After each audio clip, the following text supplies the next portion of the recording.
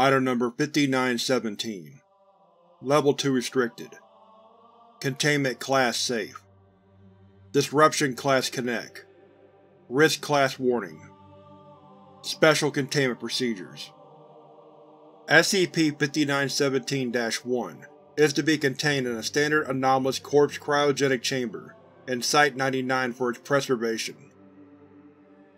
SCP-5917-2 is to be stored in Lockbox 32-12 in Site-33 Secure Storage Zone 1, the Chained Library.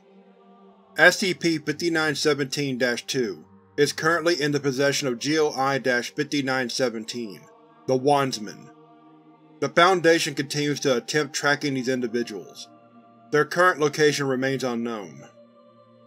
Description: SCP-5917 is a collective designation for two items recovered from the Os Farallons Islands. Both items are believed to be associated with GOI-5917.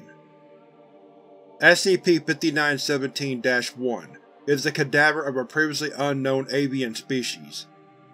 Collected evidence suggests it is the body of a being referred to as the Twelfth Wandsman of Kirador. SCP-5917-2 is a brown parchment scroll contained in a non-anomalous silver scroll case. Attempts to unravel this scroll in its entirety have proven unsuccessful, and it consistently appears to have the exact same amount of unraveled parchment. Thus, it is believed to have a functionally infinite length. All attempts to take samples of the scroll have failed, as it seems to be impossible to tear apart. The scroll appears to be some sort of map, containing a series of spirals, with different label points appearing along them. The labels change based on the native language spoken by the person holding it. Several of the labels correspond to known dimensions. The illustrations on the scroll induce a feeling of severe vertigo in the viewer. The use of a cognitohazard exclusion visor partially nullifies the effects. Stating out loud the name of one of the labeled dimensions will transport the user to a random location within that dimension, always containing habitable conditions for the user's species. Individuals who have used the map multiple times claim that there are methods of teleporting to specific locations with the application of will. Prolonged use of SCP-5917-2 alters the user's physiology into a form similar to SCP-5917-1. Continuous usage also appears to cause the user to develop an understanding of multiple languages, including several that the Foundation does not have reference to in its linguistic databases.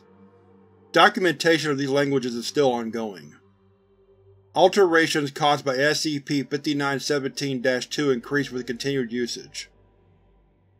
Recovery Log 1-3-20 SCP-5917 was recovered from the Os Farallons Islands, off the coast of the small fishing town of San Cebrao, Spain.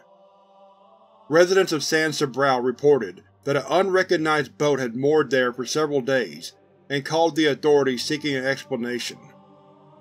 Foundation retrieval teams investigated the site, and determined that the rowboat contained a decomposing avian entity, approximately 2.4 meters tall from head to foot, designated SCP-5917-1. The creature had apparently received multiple stab wounds before perishing. The creature's foreclaws were wrapped around SCP-5917-2 at the time of discovery. Incident Report 2-5-20 Researcher Barnes was examining SCP-5917-2 with the mimetic exclusion visor when he read out loud the phrase, "Spider's Horde," in surprise. He was immediately transported to Dimension 12-A-3-B. Sidebar: Dimension 12-A-3-B. Dimension 12-A-3-B is a recently discovered reality that consists of a system of underground tunnels containing large amounts of stolen items and humans, living and dead. These items are dragged into the dimension by a group of semi-sapient giant arachnids, presumably using a currently unknown method of interdimensional travel. MTF Sigma-2, Corn Watchers, discovered this dimension on January 1, 2020, while investigating a series of disappearances in a rural zone of Minnesota. They found numerous large chambers, similar to those dug by Tenensidae arachnids, commonly known as trapdoor spiders. In spite of radar checks showing no evidence of caverns, investigations into these chambers were conducted, revealing that they were a part of an interconnected, shifting tunnel network, containing both a species of giant arachnids and their victims, many of whom were kept alive and unbound for unknown reasons. The chambers also contained a large assortment of seemingly random objects. Items deemed of high economic value, which had been reported missing to Minnesota State Troopers, were discovered within the tunnels. It is believed that the giant arachnids are responsible for their presence, but they have yet to be observed collecting these items. Potential methods of performing search and rescue operations within this space are being discussed. Researcher Barnes arrived in a relatively calm area, but panicked upon hearing an arachnid entity moving towards him. He attempted to defend himself by using a salvaged bar stool as an improvised weapon, but then realized how SCP-5917-2 functioned. He held the scroll and stated "Home" as his desired destination. Researcher Barnes returned to our dimension, missing his pinkies and all the skin on his hands. Upon his return, he was still holding both SCP-5917-2 and the bar stool. However, the latter was stained by his blood. No bloodstains were visible on SCP-5917-2. His injuries healed within 3 days, but his hands had reformed into a different morphology. Interview Log 2-10-20 Director Nakamura: Agent Briggs, can you please repeat what you just repeated?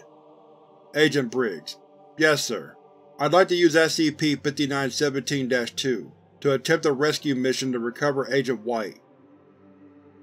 For the record, Agent Briggs, do you remember what happened to Agent White? During our exploration into Dimension 12-A-3-B, we got surrounded by spiders. Agent White staged a distraction so the rest of us could escape. He was declared MIA. And you are aware of what happened to Researcher Barnes, correct? And that we do not currently have a reconstructed method to restore him? Yes, sir. I am aware. You are also aware that Researcher Barnes had to be sedated for the duration of his recovery because he could not stop screaming? Permission to speak freely, sir. Granted. Look, I'm just offering to do what any good soldier would. I'm no specialist, but the fact that Barnes pulled a chair out means I might be able to get Jerry out too. And I know Jerry would trade a hell of a lot more than his hands to save me. I don't think I could live with myself if I didn't at least try to find him. There is an extended pause. I'm not letting you do this without a full psychological evaluation. Thank you, sir. Rescue Operation After Action Report. Operation Codename Wayfinder. Commanding Officer Director Yusuke Nakamura. Field Lead Agent Roger Briggs. Agents recovered 0. Civilians recovered 6. Injury sustained. Expected transmogrification. Psychological Evaluation February 20th, 2020. Director Thompson: You understand you have no obligation to do what you're proposing. Agent Briggs: With all due respect, Doc, Penny's got her heart in the right place, but she's still green. More to the point, she's young and promising. It's better to send out an old hand like me than someone who's likely to be in charge of the whole MTF someday. Agent Briggs, you were wounded in action. You could retire from the Foundation right now, with full disability. I ain't dancing a jig about what happened, Doc. You know that well and good. But I'd hardly call myself disabled. Heck, my gripping at the range is looking better than ever. That in and of itself could be cause for concern. Look, there's some survivors that have built a camp down there. They ain't pushovers, and they said they're keeping their eyes peeled for Agent White. The fact of the matter is, I'm the best chance Jerry's got of getting out of there. I could probably even save more civvies while I'm at it. I'm glad your empathy has survived this experience, but do you think you can be objective on this mission? You have a personal stake. Agent Briggs let out a long breath, his claws drumming against the interview table. If y'all think it'd be better to send Penny, I'd get it. And more importantly, I'm a soldier to the core. I know how to follow orders. I said my piece, though. Very well. You do realize that we have no idea what repeated exposure to the map will do. I reckon I might as well find out for you. Heck, maybe my hair will grow back or some such and you'll be doing me a favor. But I'm ready to lay down my life if it comes to it. That's what being MTF means. Very well. Rescue Operation After Action Report. Operation Codename: Discount Shopping. Commanding Officer: Director Yusuke Nakamura. Field Lead: Agent Roger Briggs. Agents recovered: Agent Gerald White. Civilians recovered: 3. Injuries sustained: minor lacerations on Agent White's back. Transformation of Agent Briggs' feet into claws. Appearance of feathers on Agent Briggs' arms. Interview log with Agent Penelope Singh, February 27, 2020. I'd like to start this by stating that Agent Briggs has never been anything but a model soldier. I have no reason to believe that he has any intent to cause harm to the Foundation, its objectives, or normalcy. I have nothing but respect for Agent Briggs and his service record. However, if you have something to report… I do, it's… He's been talking in his sleep in the barracks, sir. Night terrors are not… He wasn't speaking English, sir. I know he doesn't speak any other languages, or he didn't. I couldn't tell what most of them were, but he said something in Latin. What did he say? Out of the unexplained comes nothing. There is a pause. I see. We'll monitor the situation. Thank you for your report, Agent. Audio recording of initial research notes on Agent Briggs. Dr. Hofstede reporting on February 27, 2020. Personal notes. Following reports of unusual nocturnal activity, Agent Briggs was brought in for additional testing. The feathers on his arms had grown out somewhat, and it was observed that his joints had subtle obturations. Agent Briggs has gained the ability to speak at least 5 languages that the Foundation could identify, and several more that we could not. Psychologically, Agent Briggs reported distress at his condition.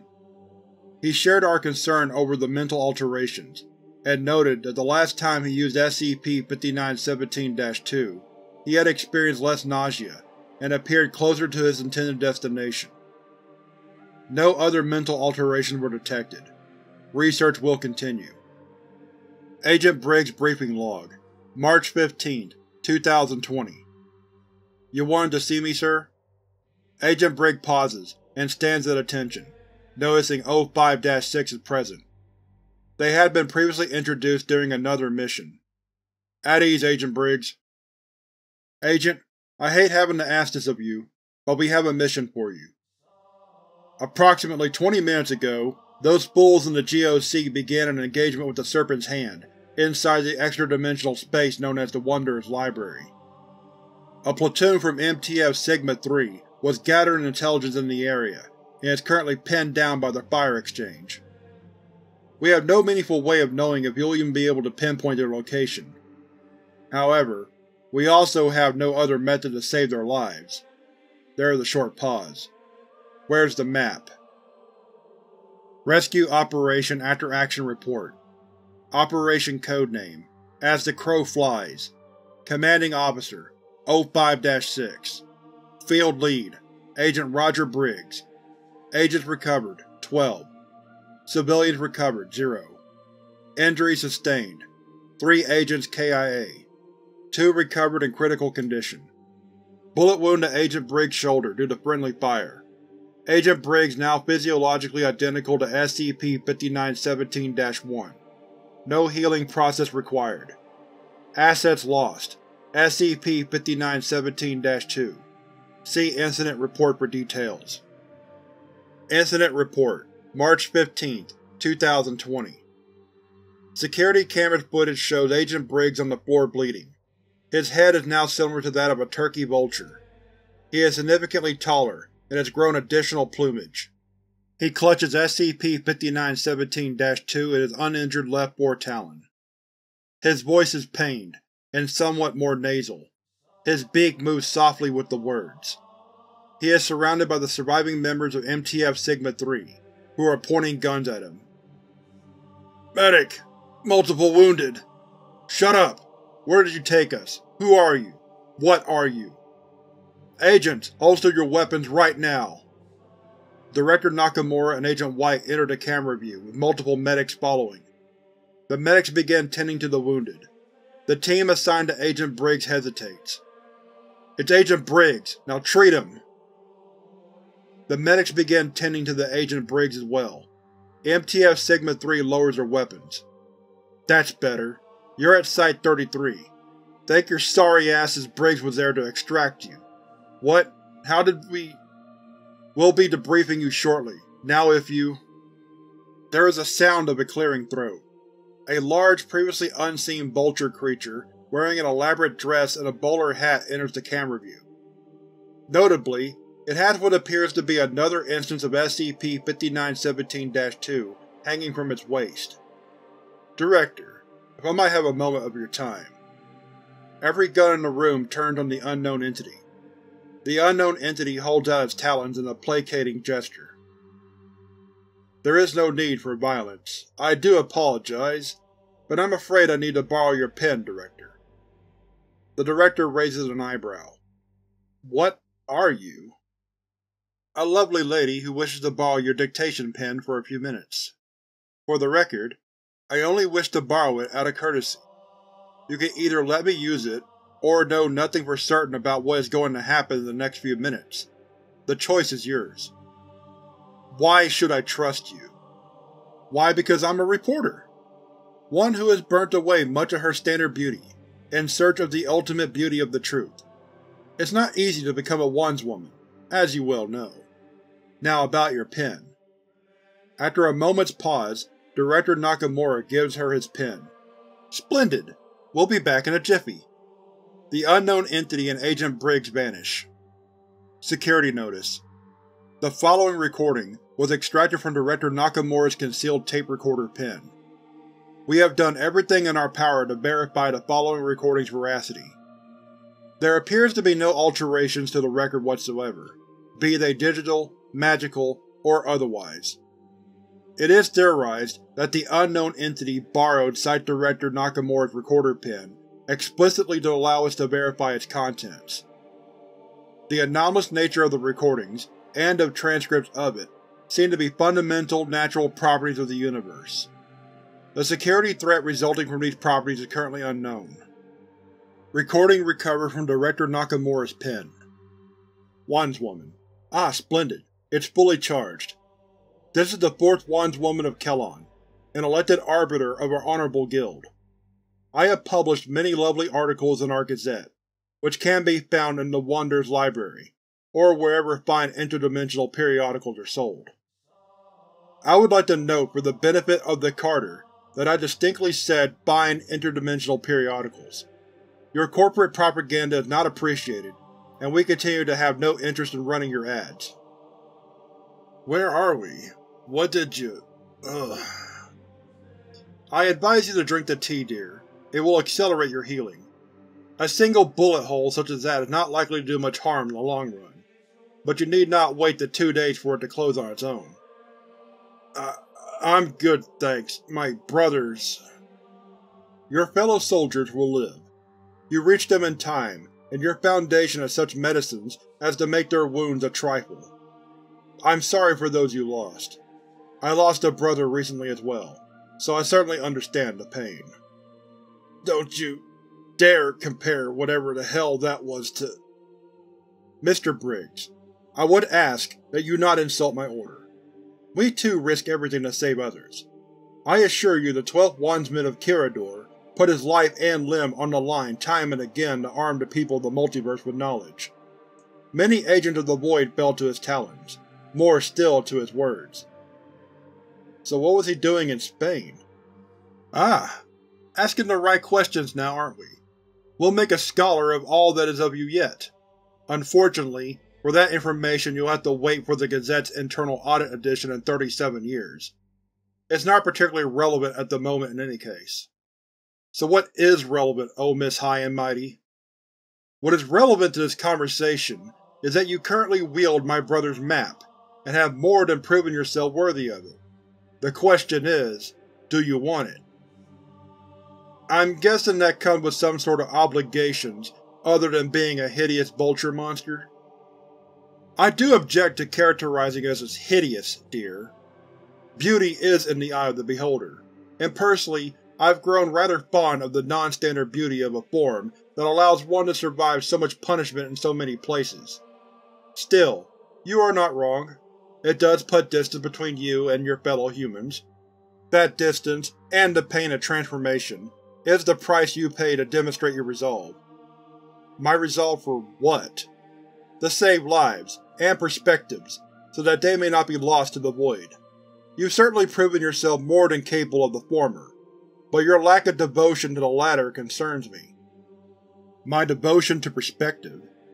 Indeed, what is your phrase? Amnesticization? Ugh. What a mouthful for your poor transcribers. In any case, you had no objections whatsoever to the removal of the memories and perspectives of the civilian people you saved.